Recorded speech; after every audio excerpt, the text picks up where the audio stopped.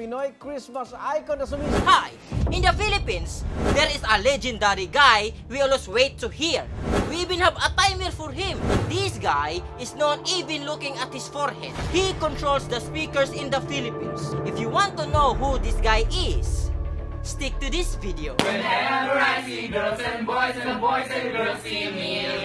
See, Philippines celebrates the longest Christmas in the world, starting from September to January. In September, malls are displaying Christmas decorations and parents are buying them. And everywhere you go, you'll hear Christmas songs. But before all of this, there is a guy who signals it to start using his songs. Jose Mari Chan. And it goes like this. At first, he will be forgotten because Feng Shui experts will take over. In the first month, he will stick his head out and calls you to get your attention and ask you if he's good to sing. In the couple of months, he go out for warm-up, tuning his instruments, ironing his clothes, and doing some mic testing.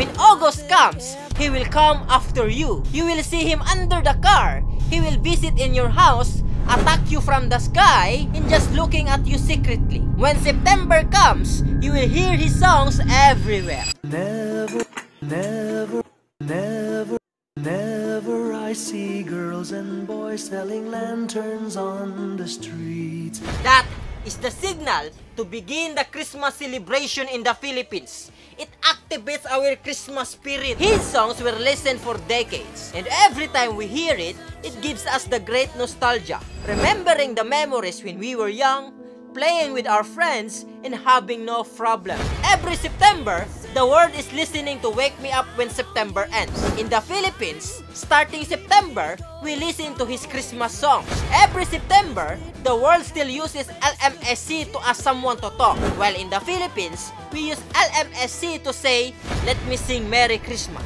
This guy is really destined for Philippine Christmas. Christmas is a family story, the Holy Family. Joseph for Jose, Mary for Marie, and Christ was born in December 25, which means in September, he was still in the stomach. And stomach in Filipino means Chan. So, Jose, Mari, Chan. But let's never forget what Christmas is all about.